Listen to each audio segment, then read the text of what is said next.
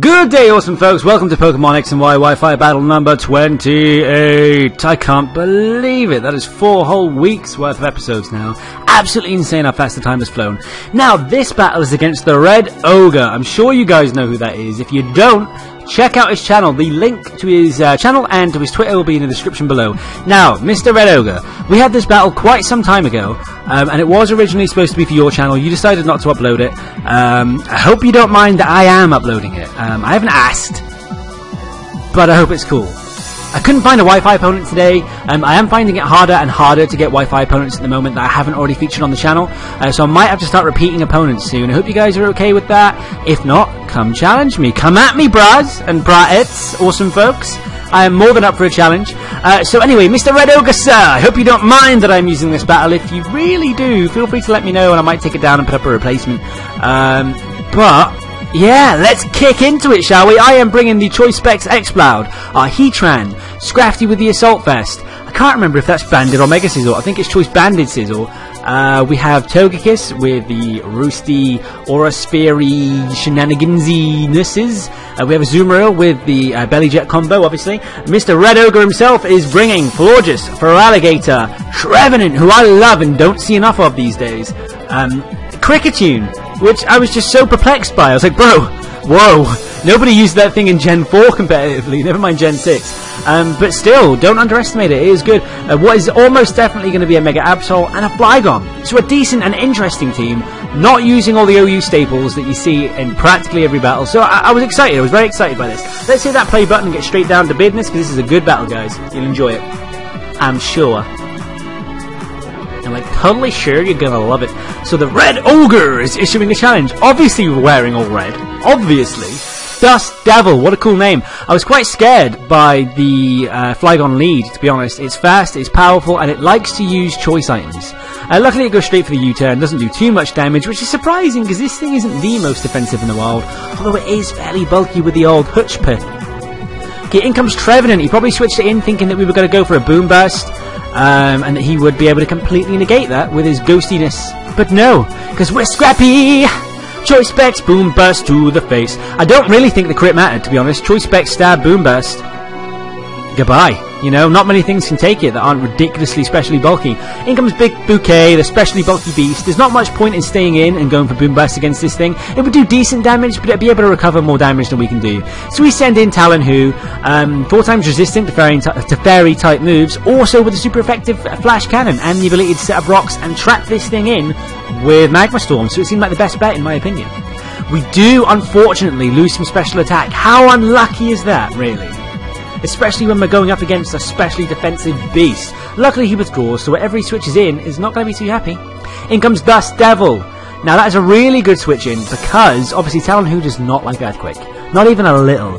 Talonwho is scared. You see when there's an Earthquake going off, Talonwho hides under the table, a really big table, and just cowers there with some popcorn until it's all over. So we obviously have to switch out here.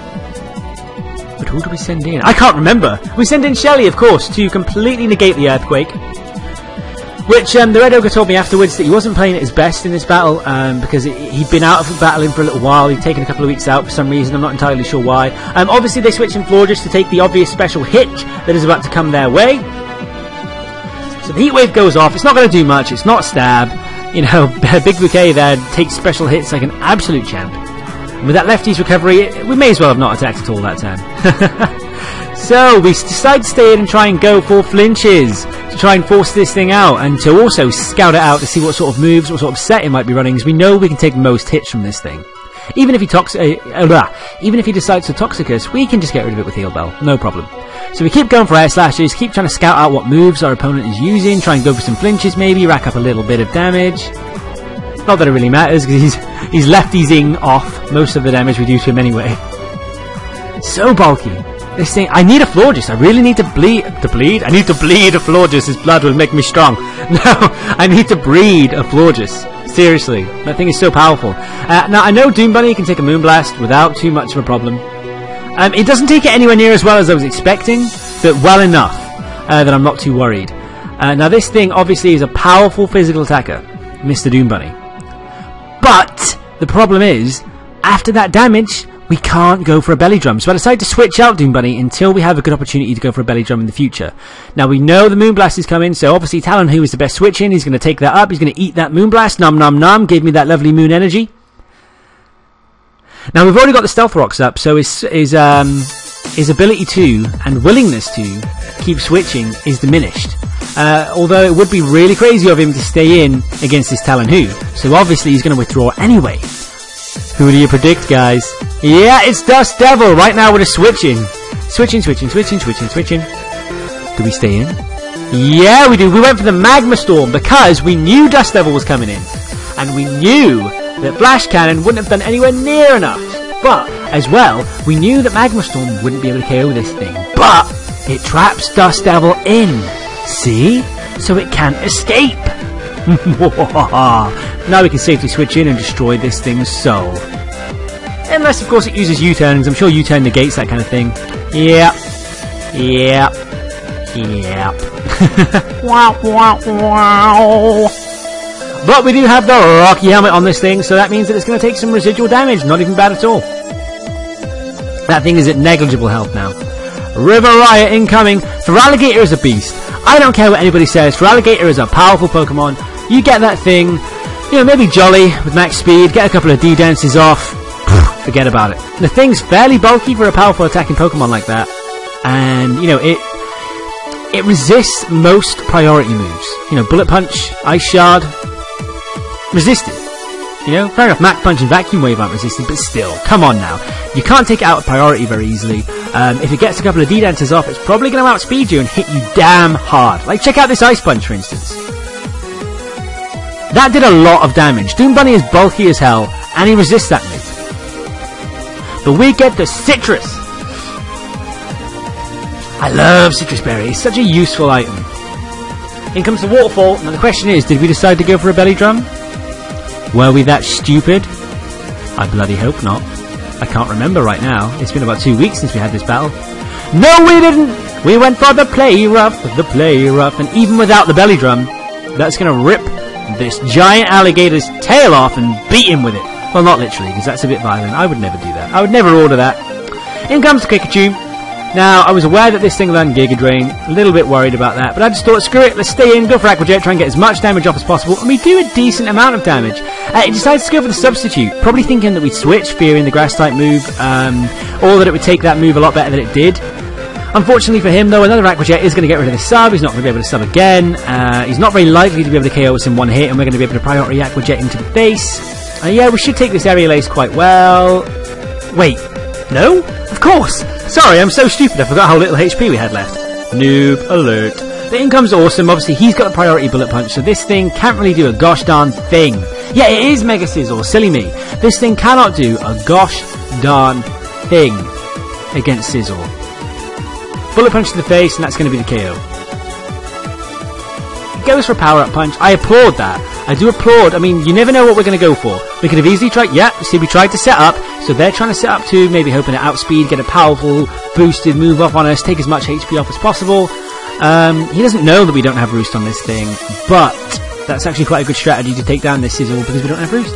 I am thinking of getting rid of default for Roost, though. That sustain would be really useful.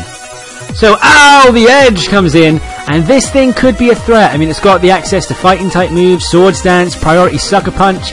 It's powerful as hell. But the thing about that is, he's up against an already +2 Mega Sizzle with Bullet Punch. That's not good. Nobody wants to be up against that, really. Maybe a Heatran. So this Bullet Punch is just going to wreck lives. Ow, the Edge. Nope. That Edge has been blunted, friend. In comes Dust Devil. Not much Dust Devil can do. He does probably carry a super effective Fire-type move, but it's not going to matter. +2 Bullet Punch. Wrecks lives. Splits up families. Destroys souls. In comes Big Bouquet, and obviously we know what's going to happen here. +2 Bullet Punch against this absolutely beastly Fairy type. You might think, hey, it might live it. Nope. Not even a little. Not even a tiny chance of it surviving that hit. That's a KO faux show. And that, friends, is going to be the battle. We won one! Huzzah! Yeah, so that was a great battle, Red Ogre. I actually really enjoyed that. I made some fortunate plays. to be honest, I made a couple of good predictions, a couple of fortunate plays, but I think if we rematched, then it'd be much closer. You were, out of the loop for a couple of weeks. You were rusty on competitive battling, and I was lucky. I made a few lucky moves. I made a few good moves, but I also made a few lucky moves. So yeah, I'd love to rematch again. If you do end up watching this, Red Ogre, I'd love to rematch sometime when you're feeling more on top form.